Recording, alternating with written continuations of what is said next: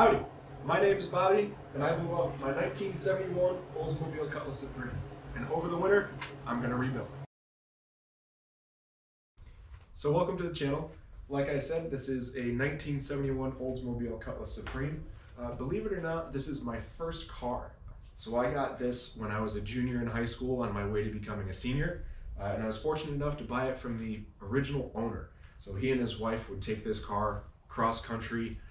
When I got it, it had something like 165,000 miles on it. Now it's got about 185. So I've put quite some miles on it in my 7 or 8 years of owning it. I've done a ton of work to this car. This is, except for the paint, this is nowhere near how I got it. It's been a great cruiser so far. I mean, in high school, I drove it to school a couple times a week. In college, I drive it up there whenever I could. This was Oldsmobile's luxury offering for the 1971 model year. From the factory, it would have had a Rocket 350 V8, a turbo hydromatic 350, or a turbo 350 as it's more commonly known, and an open differential 10-bolt with a 276 highway gear. That made it very easy to cruise on the highway, even though turbo hydromatics have 3 gears, with the final gear being a 1-to-1 ratio. With a 276 gear, it could cruise along the highway at 70 miles an hour all day long. And that's how I drove it around for a couple years before I did some modifications. The way the car sits now, it has a Rocket 350 in it still.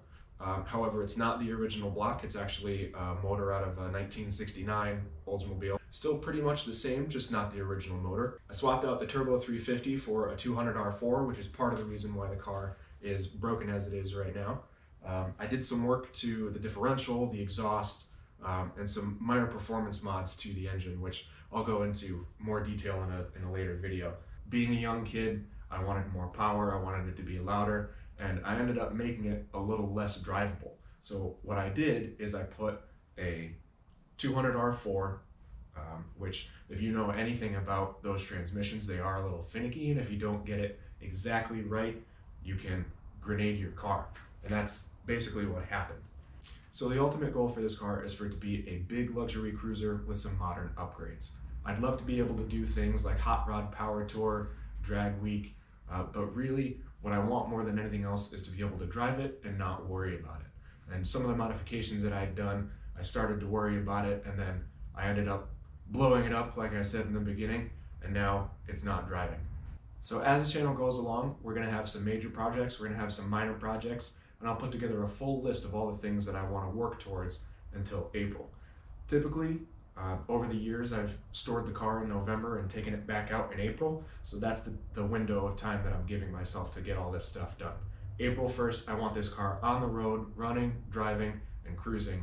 So if you want to follow the build, if you're interested in what's going to happen, if you really want to see this car back on the road again, subscribe. You'll get instant updates whenever I put out a new video, and you'll get to track the progress of getting this beauty back on the road.